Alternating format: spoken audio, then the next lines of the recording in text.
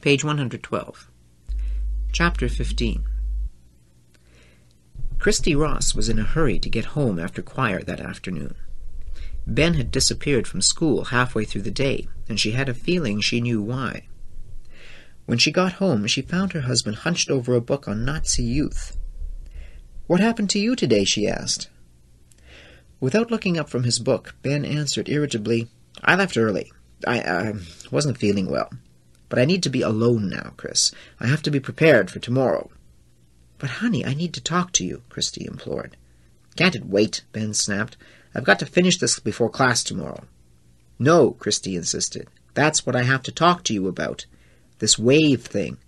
Have you any idea what's going on at school, Ben? I mean, let's not even dwell on the fact that half my class has been skipping just to go to yours." Page 113. "Do you realize that this wave of yours is disrupting the entire school? At least 3 teachers stopped me in the hall today to ask what the hell you're up to. And they're complaining to the principal, too." I know. And that's because they just don't understand what I'm trying to do," Ben answered.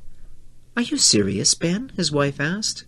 "Did you know that the school counselors have begun questioning students in your class?" his wife asked. "Are you sure you know what you're doing? Because, frankly, no one else in school thinks you do." "Don't you think I know that?" Ben replied. "I know what they're saying about me, that I'm crazy with power, that I'm on an ego trip." "Have you thought that they may be right?" Christy asked. "I mean, think of your original goals. Are they still the same ones you have now?" Ben ran his hands through his hair. He already had enough problems with the wave. "Christy, I thought you were on my side." But inside he knew that she was right. "I am on your side, Ben," his wife answered. "But I've seen you these last few days, and it's like I don't even know you. You've become so involved in playing this role at school that you're starting to slip into it at home. I've seen you go overboard like this before, Ben. Now you've got to turn it off, honey." "I know. It must look to you like I've gone too far. But I can't stop now." He shook his head wearily. "Not yet." "Then when?" Christy asked angrily. "After you or some of these kids do something you'll all regret?" Page 114. "Do you think I'm not aware of that?" Ben asked. "Do you think it doesn't worry me? But I created this experiment, and they went along. If I stop now, they'll all be left hanging. They'd be confused, and they wouldn't have learned anything." "Well, let them be confused," Christy said. Ben suddenly jumped to his feet in frustrated anger. "No, I won't do that. I can't do that," he shouted at his wife. "I'm their teacher. I was responsible for getting them into this. I admit that maybe I did let this go too long, but they've come too far to just drop it now. I have to push them until they get the point. I might be teaching these kids the most important lesson of their lives." Christy was not impressed. "Well, I just hope Principal Owens agrees with you, Ben," she told him. "Because he caught me as I was leaving today and said he'd been looking for you all day. He wants to see you first thing tomorrow morning." The Grapevine staff stayed late after school that day to celebrate their victory. The issue on the wave had been so successful that it was almost impossible to find an extra copy anywhere. Not only that, but teachers and administrators, and even some students, had been stopping them all day and thanking them for revealing the other side of the wave. Already they had heard stories that some students were resigning from the wave. The staff had realized that a single issue of the paper was not enough to stop a movement that had gained as much momentum as the wave had that past week, but at least they had struck it a serious blow. Carl said he doubted there would be any more incidents of threats against non-wave members, or any more beatings. Page 115. As usual, Laurie was the last one to leave the publications office. One thing about the Grapevine staff, they were great partiers, but when it came time to clean up, somehow they all disappeared. It had come as a shock to Laurie earlier that year when she realized what having the top position on the paper, editor-in-chief, really meant. Having to do every little stupid job no one else wanted to do. And tonight that meant cleaning up after the rest of the staff went home. By the time she finished, Laurie realized that it had already grown dark out, and she was practically alone in the school building. As she closed the door of the grapevine office and turned off the light, that nervousness she'd felt all week began to return again. The wave was undoubtedly smarting from the wounds the grapevine had inflicted, but it was still strong in Gordon High, and Laurie was aware that as the head of the paper, No, she told herself, you're just being silly and paranoid. The wave was nothing serious, just a classroom experiment that had gotten slightly out of hand. There was nothing to be afraid of. The corridors were darkened now as Laurie headed to her locker to drop off a book she would not need that evening. The silence of the empty school was eerie. For the first time she heard sounds she'd never heard before, the hums and buzzes of electrical current running to and from alarms and smoke detectors. A bubbling, splashing sound coming from the science room where some overnight experiment must have been left brewing. Even the unusually loud, hollow echo of her own shoes as they rapped the hard corridor floors. Page 116. A few feet from her locker, Laurie froze. There on her locker door, the word enemy was painted in red letters. Suddenly the loudest noise in the corridor was the quick, insistent beating of her own heart. Calm down, she told herself. Someone is just trying to scare you. She tried to get control of herself and started to do the combination of her lock, but she stopped in mid-turn. Had she heard something? Footsteps? Laurie backed slowly away from her locker, gradually losing her battle to suppress her own growing fright. She turned and started walking down the hallway towards the exit. The sound of footsteps seemed to be growing louder, and Laurie quickened her pace. The footsteps grew even louder, and all at once the lights at the far end of the hall went out. Terrified, Laurie turned and peered back down into the dark hallway. Was that someone? Was there someone down there? The next thing Laurie knew, she was running down the hallway toward the exit doors at the end. It seemed to take forever to get there, and when she finally reached the double metal doors and banged her hip against the opening bar, they were locked. In a panic, Laurie threw herself against the next set of doors. Miraculously, they opened, and she flew out into the cool evening air, running and running. It seemed as if she ran for a long time, and finally she lost her breath and had to slow down, clutching her books to her breast and breathing hard. She felt safer now. Page 117. David sat waiting in the passenger seat of Brian's van. They were parked near the all-night tennis courts because David knew that when Laurie came home from school after dark, she always took this route, where the bright lights from the courts made her feel safe. For almost an hour now they had been sitting in the van. Brian was in the driver's seat, keeping his eye on the side view mirror, watching for Laurie, and whistling some song so out of tune that David had no idea what it was. David watched the tennis players and listened to the monotonous plunk-ka-plunk of tennis balls being hit back and forth. "Brian, can I ask you a question?" David said after a long while. "What? What are you whistling?" Brian seemed surprised. "Take me out to the ball game," he said. Then he whistled a few more bars. Coming from his lips, the song seemed completely unrecognizable. "There, now can you tell?" David nodded. "Sure, Brian, sure." He went back to watching the tennis players. A moment later, Brian sat up in his seat. "Hey, here she comes." David turned and looked down the block. Laurie was coming down the sidewalk, walking quickly. He reached for the door handle. "Okay, now just let me take care of this alone," he said, pulling the handle. "Just as long as she understands," Brian said. "We're not playing around anymore." "Sure, Brian," David said, and got out of the van. Now Brian was starting to sound like Robert, too. He had to jog to catch up with her, all the while uncertain of how he should handle this. All he knew was that it was better that he do it than Brian. Page 118. He reached her, but Laurie did not stop, and he had to walk quickly to keep up with her. "Hey, Laurie, can't you wait up?" he asked. "I've got to talk to you. It's real important." Laurie slowed down and glanced behind him. "It's okay, nobody else is coming," David said. Laurie stopped. David noticed she was breathing hard and clutching her books tightly. "Well, David," she said, "I'm not used to seeing you alone. Where are your troops?" David knew he had to ignore her antagonistic remarks and try to reason with her. "Look, Laurie, will you just listen to me for a minute, please?" But Laurie didn't seem interested. "David, we said everything we had to say to each other the other day. I don't want to rehash it now, so just leave me alone."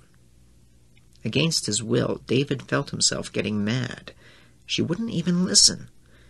"Laurie, you've got to stop writing stuff against the wave. You're causing all kinds of problems." "The wave is causing the problems, David." "It is not," David insisted. "Look, Laurie, we want you with us, not against us." Laurie shook her head. "Well, count me out. I told you, I quit. This is not a game anymore. People have been hurt." She started to walk away, but David followed her. "That was an accident," he insisted. "Some guys just used the wave as an excuse for beating that kid up. Don't you see? The wave is still for the good of the whole. Why can't you see that, Laurie? It could be a whole new system. We could make it work." Page 119. "Not with me, you can't." David knew if he didn't stop her, she'd get away. It just wasn't fair that one person could ruin it for everyone else. He had to convince her. He had to. The next thing he knew, he had grabbed her arm. "Let go of me!" Laurie struggled to get free, but David held her arm tightly. "Laurie, you've got to stop," he said. "It just wasn't fair." "David, let go of my arm." "Laurie, stop writing those articles. Keep your mouth shut about the wave. You're ruining it for everyone else." But Laurie kept resisting. "I will write, and I will say anything that I want to, and you can't stop me," she yelled at him. Overcome with anger, David grabbed her other arm. Why did she have to be so stubborn? Why couldn't she see how good the wave could be? "We can stop you, and we will," he shouted at her. But Laurie only struggled harder to get out of his grasp. "I hate you," she cried. "I hate the wave. I hate all of you." The words struck David like a hard slap in the face. Almost out of control, he screamed, "Shut up!" and threw her down on the grass. Her books went flying as she fell roughly to the ground. David instantly recoiled in shock at what he had done. Laurie lay still on the ground, and he was filled with fear as he dropped to his knees and put his arms around her. "Geez, Laurie, are you all right?" Laurie nodded, but seemed unable to talk as sobs filled her throat. Page 120. David held her tightly. "God, I'm sorry," he whispered. He could feel her tremble, and he wondered how on earth he could have done something so stupid. What could have made him want to hurt the girl, the one he really still loved? Laurie pushed herself up slightly and sat sobbing and gasping for breath. David could not believe it. He felt almost as if he were coming out of a trance. What had possessed him these last days that could cause him to do something so stupid? There he'd been, denying that the wave could hurt anyone, and at the same time he'd hurt Laurie, his own girlfriend, in the name of the wave. It was crazy, but David knew that he'd been wrong. Anything that could make him do what he'd just done was wrong. It had to be. Meanwhile, moving slowly down the street, Brian's van passed them and disappeared into the darkness. Later that night, Christy Ross went into the study where her husband was working. "Ben," she said firmly, "I'm sorry to interrupt you, but I've been thinking, and I have something important to say." Ben leaned back in his chair and looked at his wife uneasily.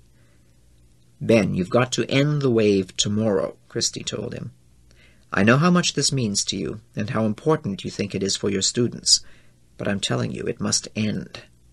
"How can you say that?" Ben asked. "Because, Ben, if you don't end it, I am convinced Principal Owens will," she told him. "And if he has to end it, I promise you your experiment will be a failure.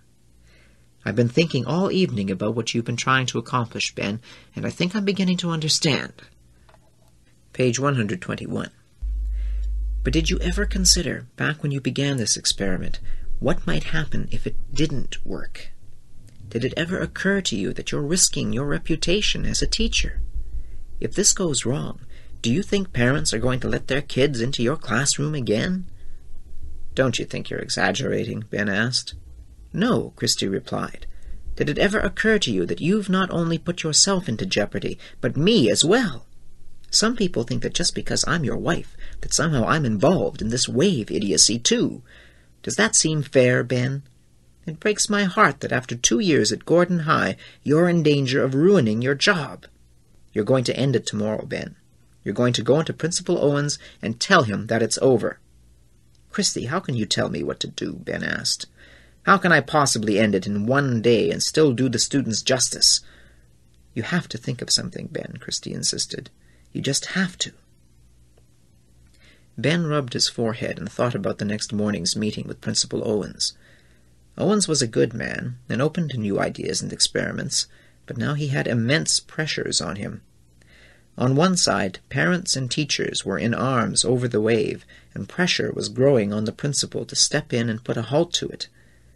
On the other side, there was only Ben Ross, pleading with him not to interfere, trying to explain that to stop the wave abruptly could be a disaster for the students. So much effort had gone into it. To end the wave without explanation would be like reading the first half of a novel and not finishing it. Page 122. But Christy was right. Ben knew the wave had to end. The important thing wasn't when it ended, but how. The students had to end it themselves, and they had to understand why. Otherwise the lesson, the pain, all that had gone into it, was for nothing. "Christy," Ben said, "I know it should end, but I just don't see how."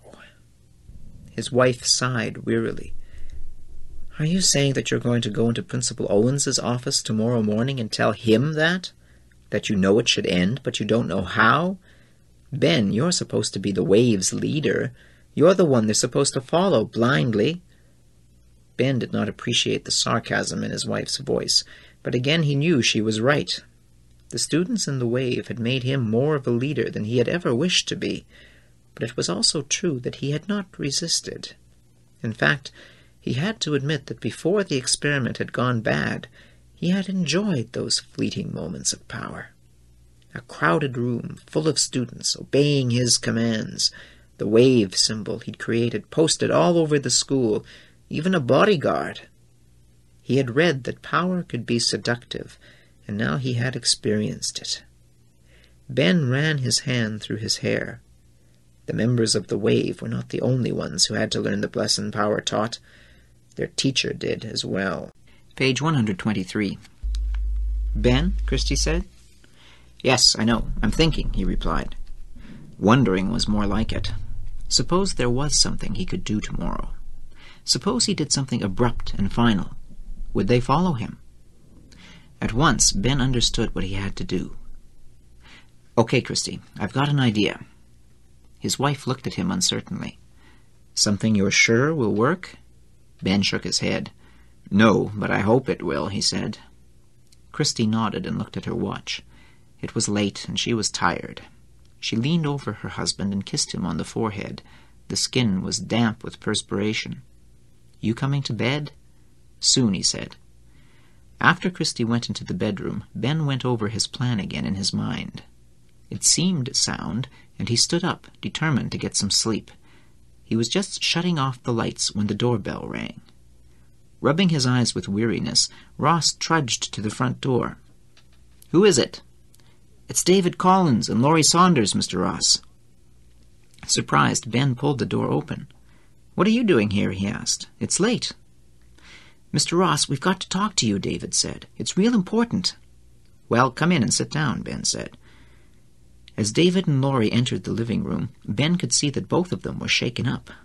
Had something even worse happened because of the wave? God forbid. The two students sat down on the couch. David leaned forward. "Mr. Ross, you've got to help us," he said, his voice filled with agitation. "What is it?" Ben asked. "What's wrong?" "It's the wave," David said. Page 124. "Mr. Ross," said Laurie, "we know how important this is to you, but it's just gone too far." Before Ross could even respond, David added, "It's taken over, Mr. Ross. You can't say anything against it. People are afraid to." "The kids at school are scared," Laurie told him. "They're really scared. Not only to say anything against the wave, but of what might happen to them if they don't go along with it." Ben nodded. In a way, what these students were telling him relieved him of part of his concern about the wave. If he did as Christie told him, and thought back to the original goals of the experiment, then the fears Laurie and David spoke of confirmed that the wave was a success. After all, the wave had originally been conceived as a way to show these kids what life in Nazi Germany might have been like. Apparently, in terms of fear and forced compliance, it had been an overwhelming success. Too much of a success. "You can't even have a conversation without wondering who's listening," Laurie told him. Ben could only nod again. He recalled those students in his own history classes who had condemned the Jews for not taking the Nazi threat seriously, for not fleeing their homes and ghettos when rumors of the concentration camps and gas chambers first filtered back to them. Of course, Ross thought, how could any rational person believe such a thing? And who could have believed that a nice bunch of high school students like those at Gordon High could have become a fascist group called the Wave? Was it a weakness of man that made him want to ignore the darker side of his fellow human beings? Page 125. David yanked him from his thoughts.